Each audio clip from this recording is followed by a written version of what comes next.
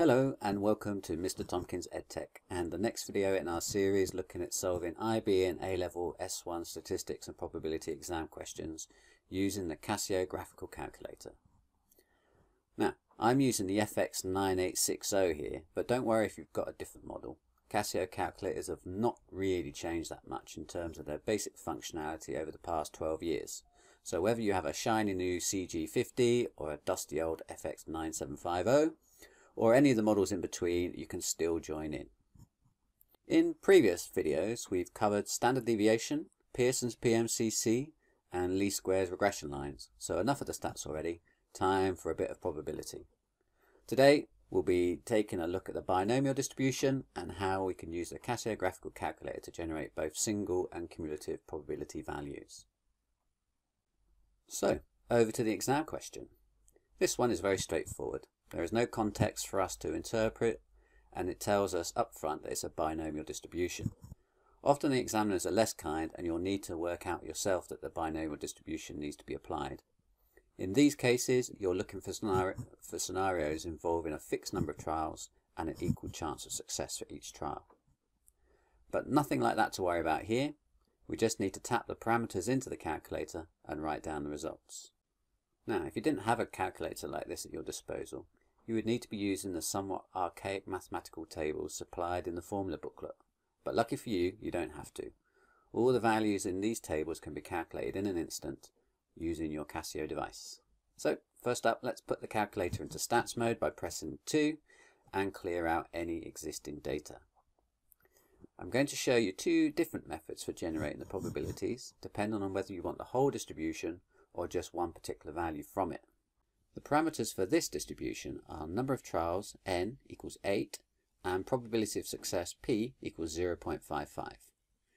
We're being asked to find quite a few different probabilities here, so I'm going to use this question to demonstrate how we can generate the entire distribution. It's arguably a bit overkill here, but a useful technique nonetheless.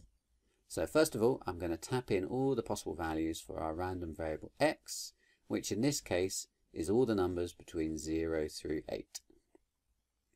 We won't actually need all of these, but it's quicker to type them all in than to think about what ones we need and we don't need right now. Okay, so now I've entered all these, I can get the calculator to generate the associated probabilities. To do this, press F5 for the distribution functions. You can see that the calculator can generate quite a few types of distributions here, but we need F5 for the binomial distribution. We're now presented with three further choices. Let's select F1 for the binomial probability distribution first. I need to configure this table using the distribution's parameters and tell the calculator where to output the values. First of all, it's asking where the values of x are coming from. I can choose either a list or one particular value of x.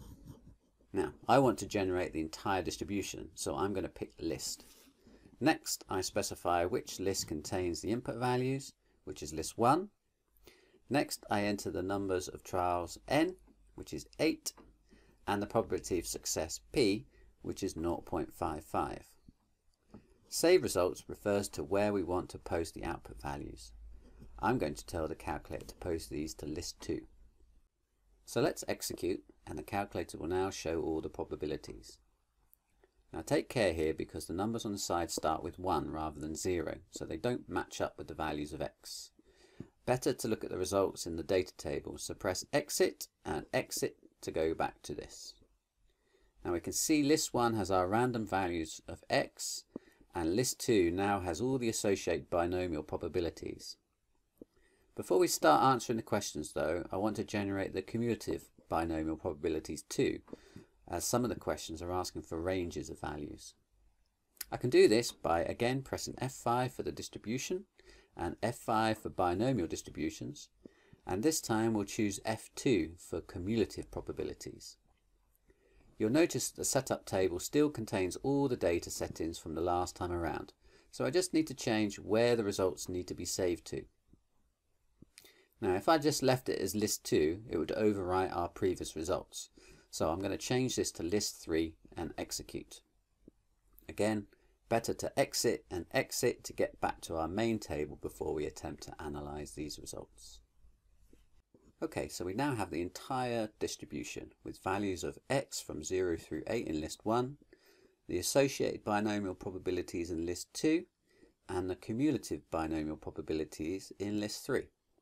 Now it was very quick to rattle all of these off, and we now have all the information we need to answer any question the examiner might throw at us. Right, question A asks for the probability that x is less than 7. Now when students make mistakes with these questions, it's nearly always with picking the appropriate range. So if you struggle with this, I think it's helpful to visualize this range by listing the possible values and putting a ring around the ones we actually need. So x being less than 7 means all the numbers from 0 through 6. So the probability of x less than 7 is equal to the probability of x less than or equal to 6. And that is given by our cumulative probability next to the 6 here, which is 0.9368 or 0.937 to 3 significant figures. Question B asks for the single probability when x is equal to 5, which is our value in list 2 next to the 5, or 0.2568, which we can round to 0.257 to 3 significant figures. And C is a little bit more complicated, and again it helps to visualize this by listing the possible values of x. So here x is less than 6 and greater than or equal to 3. So x can be the numbers 3, 4 or 5. So we can either add these 3 single probabilities together, or we can use cumulative probabilities and subtract the probability that x is less than or equal to 2 from the probability that x is less than or equal to 5. I always go for the one that requires the least number of values to work it out. So I'm going to go with 0.7798 subtract 0.0884, which gives 0.691 to 3 significant figures. On to part 2, which concerns itself with the new random variable y, which also happens to follow a binomial distribution, but with a different set of parameters. So we'll need to go back and enter the distribution from scratch. So F5 for the distribution function and F5 for binomial. We only require a single probability this time, so F1 for single binomial probabilities, and because there is only one value to find, there's no advantage of generating the whole table of results like we did in the first part of the question. So rather than inputting a range of values from a list, this time we'll input a single variable. The value of y I'm looking for is 2, so we enter it here. N is 10 and P is 5/12. Now the maths tables won't have 5/12, which means that without a graphical calculator you would have to do this one using combinations. So it'd be 10 choose 2, P to the power of 2, Q to the power of 8. But here we can just tap in the parameters and let the calculator work it out, and we write it down. So 0.105 to 3 significant figures.